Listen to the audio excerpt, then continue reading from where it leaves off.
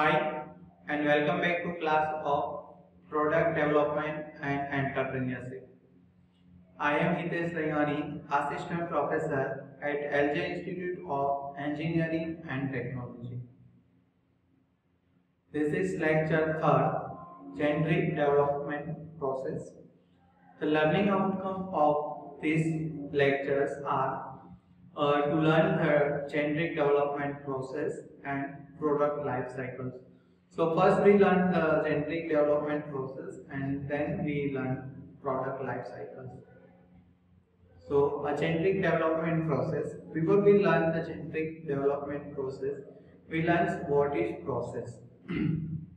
So process is a sequence of steps that transforms a set of inputs into the set of outputs.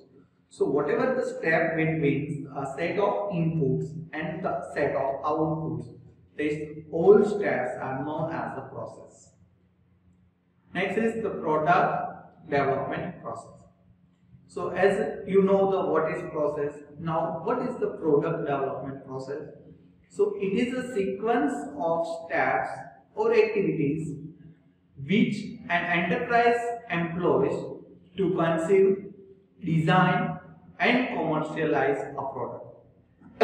So product development process is nothing but the steps which is required from input to the final launching product in the market.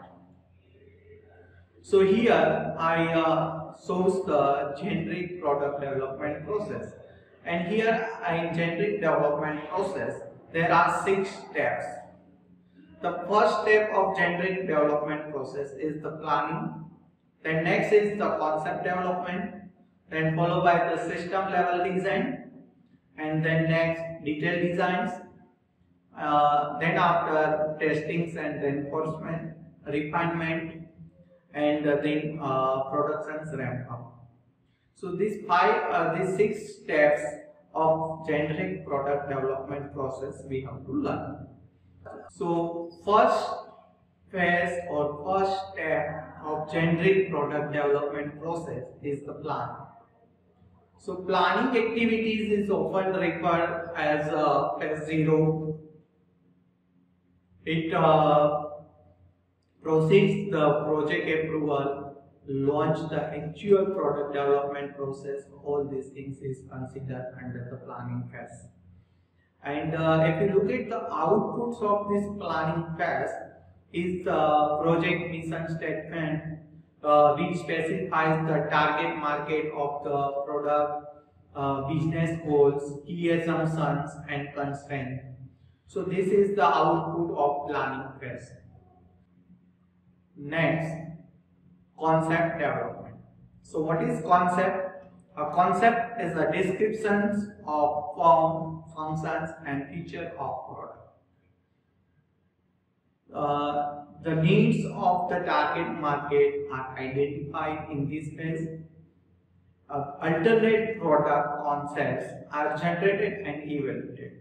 So as you know the concept, what is concept? So in this case, alternate product concepts are generated and that is also evaluated in this phase.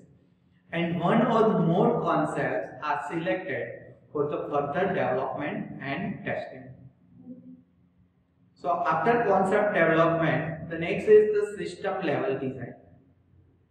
So system level designs includes the definitions of product architectures and decompositions of the product into sub-assembly and parts. And so the final assembly scheme for the product systems is usually defined during this phase. So in general, in this stage or in this step, generally the product architecture is defined and decompositions of a product into the sub-assemblies and parts, and also the finalizations of the assembly for the product systems is usually defined in this particular step. And also as well, preliminary process flow diagrams for the final assembly process is also done. Next is the detailed designs.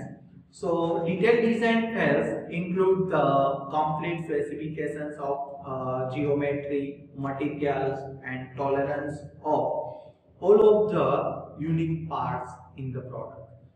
So it is nothing but the specifications of geometry, material and tolerance included in the product. Outputs of this step is the specification of the purchase part and the drawings or computer files describe geometry of each part and its production tool. So here the computer file describing the geometry of each parts, you can say the CAD files. Next is the testings and refinement. So in this phase, the phase involves the constructions and evolutions of multiple pre-functional version of the product. So think in mind, here the pre-functional version of the product is evaluated and constructed and evaluated. So first, the early alpha prototypes are usually built with the same material and same geometry as intended for the production's version of the product. And later, beta prototypes are usually built with the part supplied by the intended production's process. And then last is the product ramp up. So in this product ramp up phase, the product is made using the intended production system. The purpose of this ramp up is to train the worker or workforce and work out any remaining problems in the production process. So before going to productions of actual product, this productions ramp up phase identify the remaining problems in the production process. Next is the product life cycles. Here I show the product life cycles, and here you can see there are two curves. One is green curves and second is the pink curves. So green curve shows the sales of that particular product, and the pink curve shows the profit of products. And if you look at the timeline, they are time scale. There are different stages like product development, introductions, growth, maturity and declines. And vertical is, you can say, the sales and profit respectively. So this is the product life cycles, and you can see that in product development stage there are no sales of your product because your product is undergoing development. So at the end of product development, your product is launched in the market. So outputs of your product development is your product is launched in a market.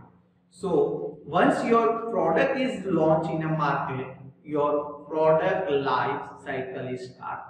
So here in figures you can say that introduction phase. So introduction phase is your product is introducing in the market is called as the introduction phase, and then growth and maturity and decline.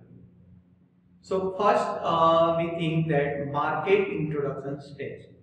So in market introduction stage, costs are very high because we are going to less sales volume or less sales scale, and also the customer awareness is less in this particular stage, and there are no competition. As competition is not occurs, but the awareness of customer is less. So the slow sales volume to start. So in figures you can see that here the your product is start gradually selling, and but still in this phase your profit is in negatives. So at the end of the production stage, you will get the break-even point, and that is nothing but the no profit, no loss. So at the end of the production stage of your product life, you will get the break-even point. That is, there are no profit, no loss. Then next is the growth stage. So in growth stage, cost reducing due to the economics of scales. Here the production's volume is increased and sales volume is increasing significantly. Profitability being to rise, profit is increased, and public awareness is also increased. So after the introduction stage, all customers aware regarding the product. So public awareness increase. So your sales of product is increased, and also your profit of your product is also increased. And next stage is a maturity stage. So if you look at the graph of this product life cycles, here your sales is on peak. So green curve shows on the peak, and your profit is also in.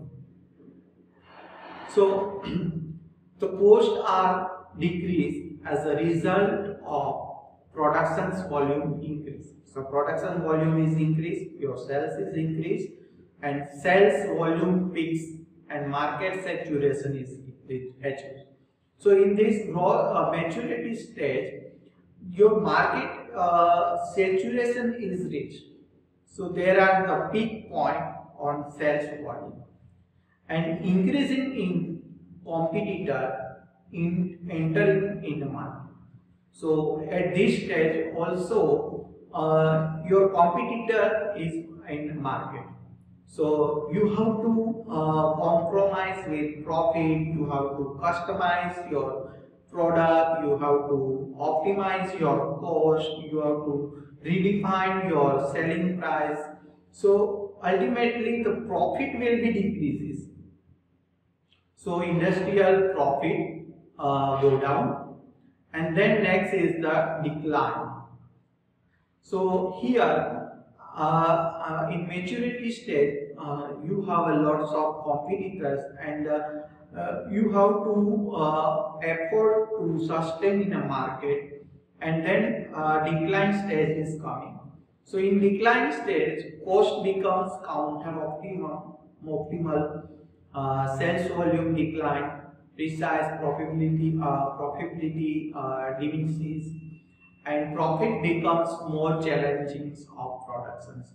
So there are nothing profit in this decline stage.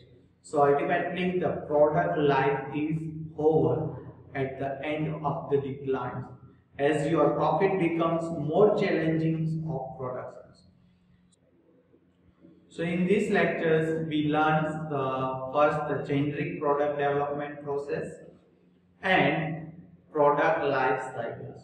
So in generic product development process, we learn the 6 stage of generic product development process, and product life cycles, we learn the different stages of product life cycles like introduction, growth, maturity, and decline stage. So thank you.